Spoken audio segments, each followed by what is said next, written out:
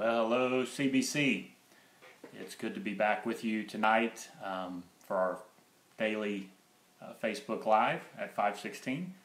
And tonight's also going to be our Cafe Kism, and so invite you right afterwards. If you'd like to continue the discussion, you can join us on Zoom. I think we got it figured out, and so I've posted on the Facebook page under the Cafe Kism announcement, I posted a link which hopefully will get you into Zoom. And that meeting room will be open right after we finish the Facebook Live. So hopefully you can join us for that. It'd be good to have you just to continue discussion as we continue this preparation for Easter week. And so I'm glad that you are with us. Hopefully you were able to watch the service this morning and be encouraged, even though it's an online service. It's been neat to see how our body has stayed together and stayed unified. And that is just encouraging for me. And hopefully we can continue to do that. This is going to be a unique week again with Easter week coming up and doing it more online. But hopefully we can keep everyone together, and Facebook and technology is sort of helping us out. And so that's neat how we're able to use that for the Lord's glory. But I do want to welcome you tonight. Facebook Live, what I'm going to do is I just want to cover a little bit with Isaiah 52 and 53 again this evening, and then invite you, like I said, to join us afterwards for a Zoom video conference where you can ask any questions that you want. But I do want to welcome you, and just want to make a few comments, or actually I wanted to read some lyrics to a song. I wish I had musical skill. I mean, like I said, I feel so inadequate when it comes to these Facebook Lives because I don't play the dulcimer, I don't play the guitar, I don't play the piano. Can't sing worth a lick, and so I'm sort of at a disadvantage. I could sing another children's song, but that would probably not be helpful. But I do want to read the words to the song that, if you joined the live broadcast this morning and you were watching a little countdown, behind that countdown was an incredible song called "Come Behold the Wondrous Mystery." And we have sung that song a few times at our church. But I just want to read the words again to that song, and just think about these words to "Come Behold the Wondrous Mystery." It's written by Matt Boswell. It says, "Come behold the wondrous mystery in the dawning of the King, he the theme of heaven's praises, robed in frail humanity. In our longing, in our darkness, now the light of life has come. Look to Christ who condescended, took on flesh to ransom us. Come behold the wondrous mystery, he the perfect Son of Man, in his living, in his suffering, never trace nor stain of sin. See the true and better Adam come to save the hell-bound man, Christ the great and sure fulfillment of the law, in him we stand. Come behold the wondrous mystery, Christ the Lord upon the tree, in the steed of ruined sinners hangs the Lamb in victory. See the price of our redemption, see the Father's plan unfold, bringing many sons to glory, grace unmeasured, love untold. Come behold the wondrous mystery, slain by death, the God of life, but no grave could e'er restrain him, praise the Lord, he is alive. What a foretaste of deliverance, how unwavering our hope, Christ in power resurrected, as we will be when he comes." And that's just an encouraging song, an awesome song, and I do encourage you to look up those words and just ponder them. I think sometimes we've gotten so used to the story of Christ, the redemptive story, that we forget what a wondrous mystery it is. And I hope Isaiah, going over that this morning, helped you again to remember the mystery of who Christ is and what he has come to do.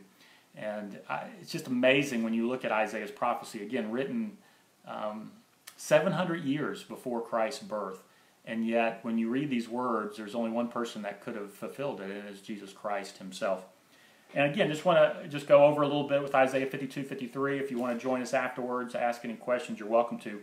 But again, the second half of Isaiah is dealing with comfort and grace. And the first half, chapters 1 through 39, is a little bit more on God's judgment, the people's sin, their transgression, his judgment on the nations. Then in chapter 40, you have this comfort towards God's people, and even towards the nations as you start to understand God's redemptive story. And there's 4 servant songs in the second half. And Isaiah 42, he begins, the first servant song says, "Behold, my servant whom I behold, My elect one in whom my soul delights. I have put my spirit upon him, and he will bring forth justice to the Gentiles. He will not cry out, nor raise his voice, nor cause his voice to be heard in the street. A bruised reed he will not break, and a smoking flax he will not quench. And so God introduces his servant in chapter 42 and says he's going to have a compassionate kind of ministry. Even the weakest person he is going to care for and show compassion on. Then you go to Isaiah 49 and you have the second servant song, and there you have these words. Indeed, God says, is it too small a thing that you should be my servant, to raise up the tribes of Jacob and to restore the preserved ones of Israel? I will also give you as a light to the Gentiles, that you should be my salvation to the ends of the earth. And so now we see that the servant's going to have a ministry to not only Israel, but he's going to be a light to the nations and to the Gentiles. Then you go over to chapter 50, and now there's an element of suffering that was alluded to earlier, but now is added to it. And we probably have heard these verses, Isaiah 50. The Lord God has opened my ear, and I was not rebellious, nor did I turn away. Then these words in verse 6, I gave my back to those who struck me, and my cheeks to those who plucked out the beard. I did not hide my face from shame and spitting. And so this mystery of the servant is now being added to, and Isaiah is sort of building this climax that we see in this fourth servant song. And so this is a key, because he's introduced the servant, and he's explained that this servant's going to redeem Israel and be a light to the Gentiles. He's going to be the one that brings salvation. But there's going to be some aspect of suffering and rejection that's going to accompany his ministry. And then you get to the fourth song. And that's what we looked at this morning. And again, just see the incredible dichotomy in chapter 52, verse 13, where God introduces his servant. Behold, my servant shall deal prudently. He shall be exalted and extolled and be very high. And again, those are the same words used in Isaiah 6 to describe God, and now they're used to describe God's servant. And God says he has as much glory as I do. That's pretty intriguing. But then verse 14, just as many were astonished at you, and his visage was marred more than any man, and his form more than the sons of men. And so again, I hope you see this. What God introduces and what Isaiah introduces is this servant that has great exaltation, but at the same time great suffering. To be exalted high and to be lifted up like God is, but at the same time to be so marred and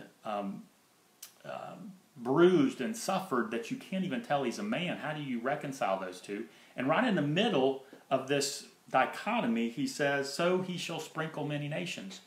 And again, that's a priestly function. He's going to sprinkle many nations, and obviously that goes back to a priestly function of sprinkling blood on the nations. But I think the question would be, well, what blood is he going to sprinkle on the nations? What kind of priest is he? It's going to be shocking to find out that he's going to sprinkle his own blood is what's going to be what purifies the nations. And so, like I said, kings can't figure this out. They shut their mouths. And then you get to chapter 53, and we know those early words, who has believed our report, which I think the implication is, who would believe this? Who would believe this story, this wondrous mystery? And then he says, to whom has the arm of the Lord been revealed? And I hope you caught that this morning, that again, when you talk about the arm of the Lord, you're talking about how God shows his power. How does he flex his muscles, so to speak?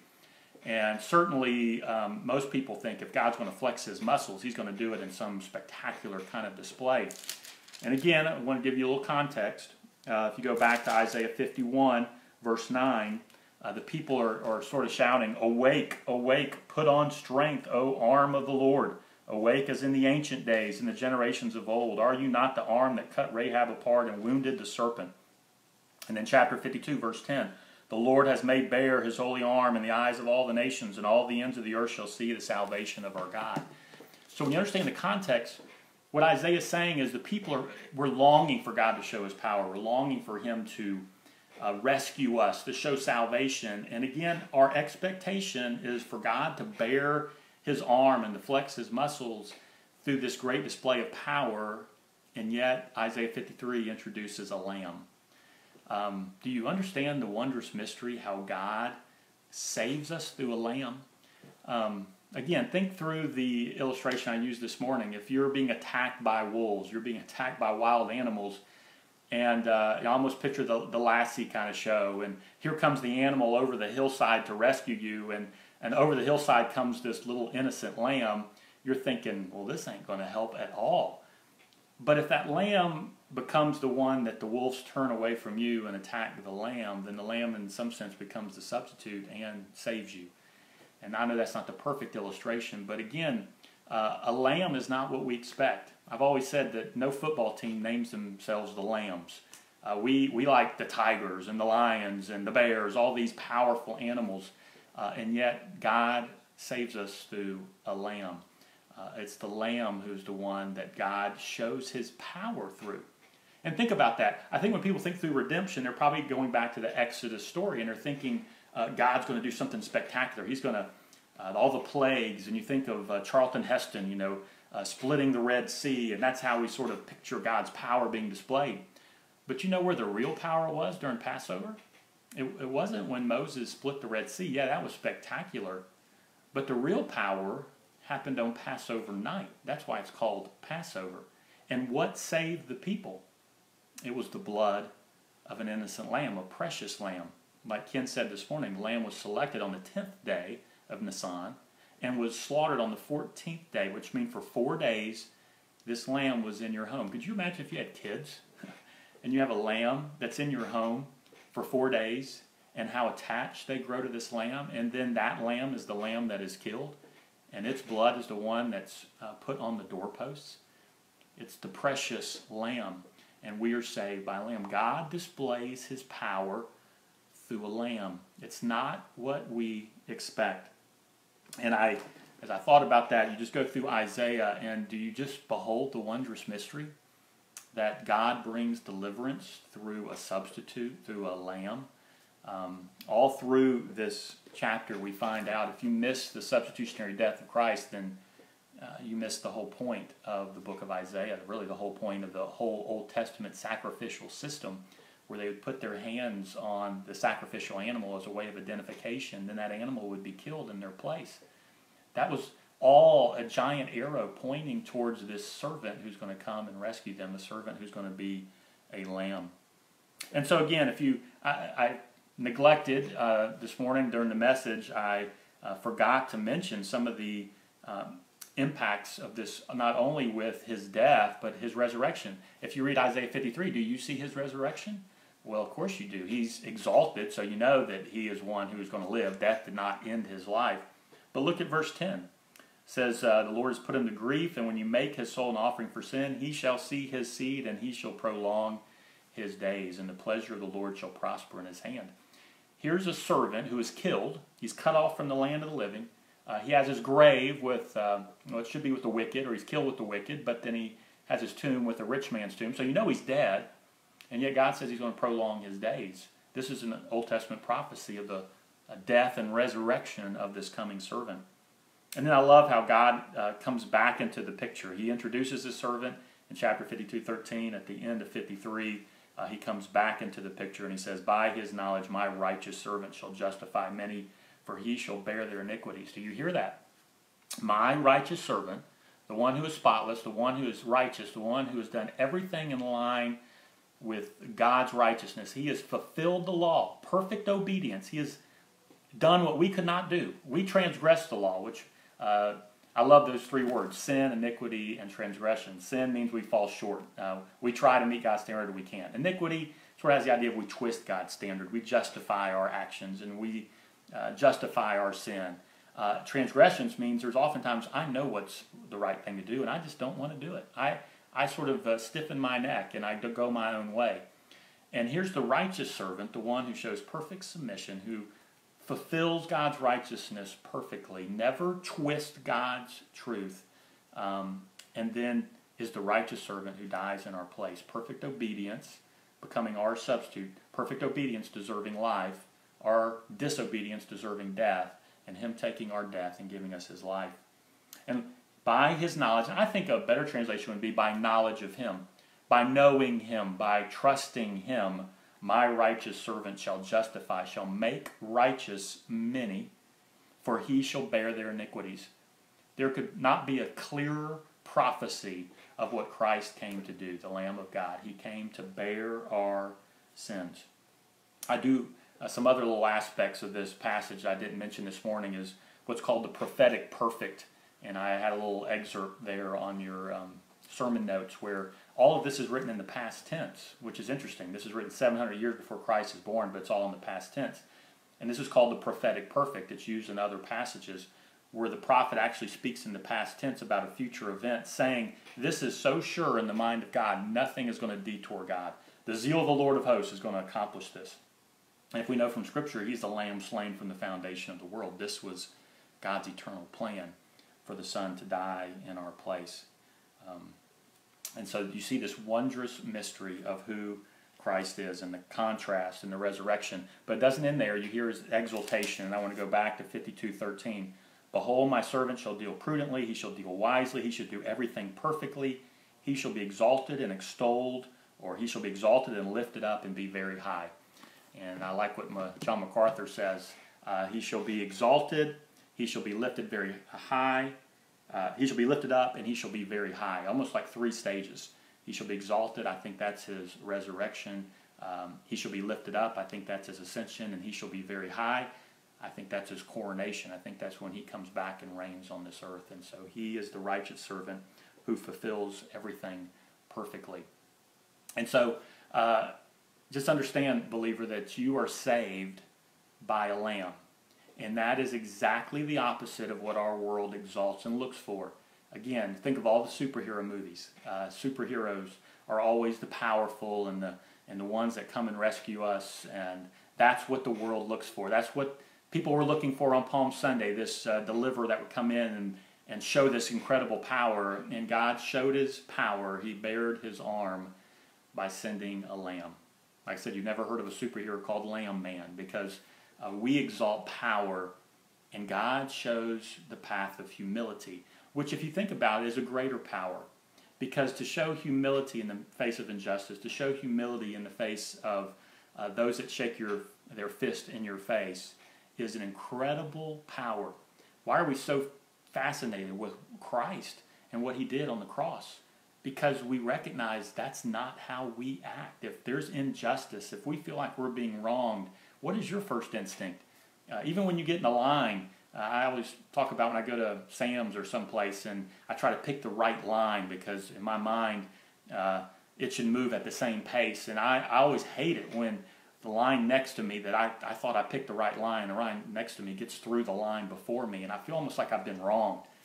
That's how insignificant. But that shows us how in our mind we are so prone to react to injustice or whatever we perceive as injustice. And here's one who suffered the ultimate injustice.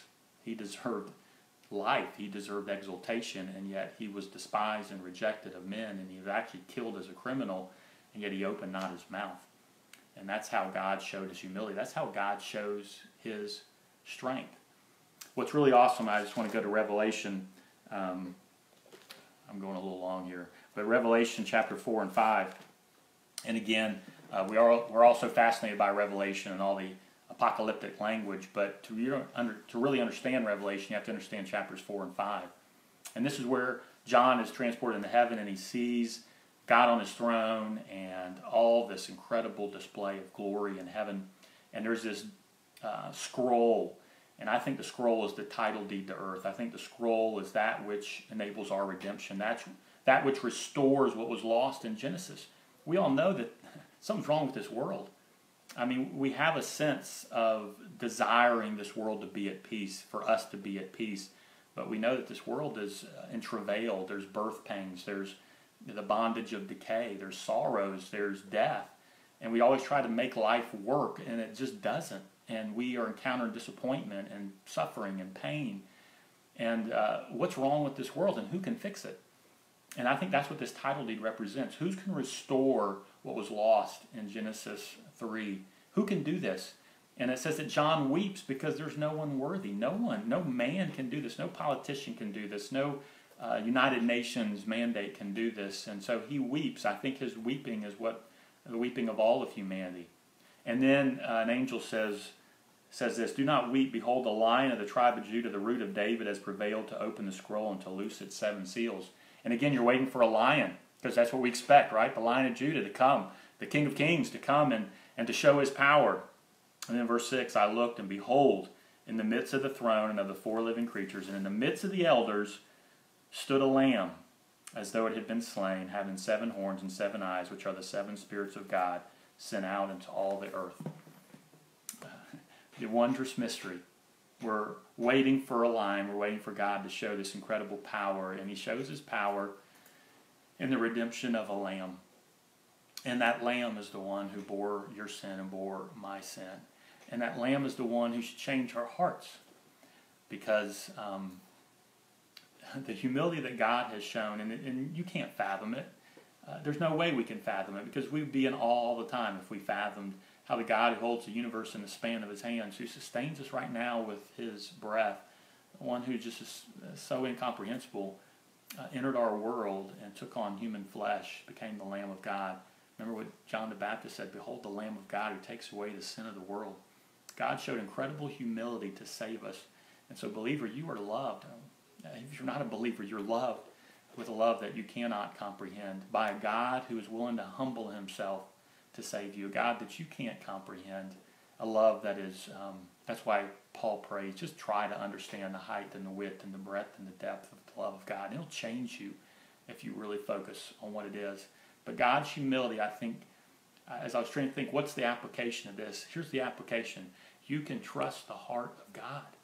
No matter what you're going through, no matter what is going on in this world, no matter if you feel like life is out of control, you're out of control, the world's out of control, you can trust the heart of God. A God who humbles himself to save you. A God that shows that kind of amazing grace and incomprehensible love. You can trust him. And I think that needs to be something that we just lean upon, is the goodness of God, the grace of God, the love of God, that his mercies are new every morning. And no matter what we go through, believer, God loves us, and you can trust his heart.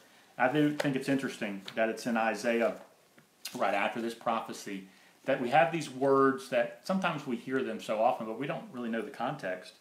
Isaiah 55. Of course, Isaiah 55 is also an invitation to salvation, but it says this, "My thoughts are not your thoughts, nor are your ways my ways, says the Lord. For as the heavens are higher than the earth, so are my ways higher than your ways, and my thoughts than your thoughts." In other words, God doesn't do what we expect. Did any of y'all expect that we'd be doing online services for Palm Sunday and Easter this year? I certainly didn't. But can we trust the heart of God? Can we trust that God is doing something that we may not realize? People are complaining, or I don't say complaining, but I've heard people talk about how hard it is because churches are closed, and some are sort of meeting in sort of defiance of all these things. And, you know, I'm going to put all that in God's hands. But churches are not closed. God is still at work. He is still on his throne, and his ways are not our ways. This is not what we would expect. But if he's causing the message to go out in ways that we could not have anticipated, using technology for his glory, then praise God. I'm going to trust him, because God works all things according to the counsel of his will. And believer, you can trust him too, no matter what you're going through. So, this week coming up, every night we're going to be on live, 5:16. This is Easter week, and we're leading up to Resurrection Sunday, and we're going to rejoice, even if we have to do it online. That's okay. And I hope you can join us each night. Monday night, our associate pastor, Zach Benton, is going to speak, and then Tuesday night, Brandon Baird. Wednesday night, Stephen Punke. Thursday night, we're going to do communion together, Passover kind of meal together, so we're going to encourage you to get some supplies for that. Friday night, Ken's going to lead us again in a time of Good Friday worship. Saturday night, my wife's actually going to teach y'all how to make Easter cookies that you leave overnight and you can open up on Resurrection Sunday. And then on Easter Sunday night, we're going to again celebrate the resurrection. And when we do meet back together as corporate body, we're going to celebrate like it's Easter, because really every Sunday is Easter Sunday. We should always remember that. The reason we meet on Sunday is because of the resurrection of Christ. So maybe this is a good reminder for us that, yeah, I know Easter's is special, but every Sunday is a time to celebrate the resurrection of Christ. Well, I'm going to switch over to Zoom, I hope. And if you want to continue the discussion, if you want to ask any questions about the Bible study, the sermon this morning, or the Bible study, what do you believe, we're going to do that, and just invite you to join us on Zoom. If you look on the invitation, I'm going to put it under this video as well. There should be a link. Hopefully that link will take you to Zoom. I know we had troubles last week. But join us for Catechism. We're going to sit there and drink some coffee and talk theology and answer questions that you may have, and just enjoy some fellowship. So Thank you, CBC, and hopefully you will join us on Zoom right after this. And again, click on that link. It should be underneath this this advertisement for Catechism, and I'm also going to post it under this video as soon as I turn it off. So I hope to see you there.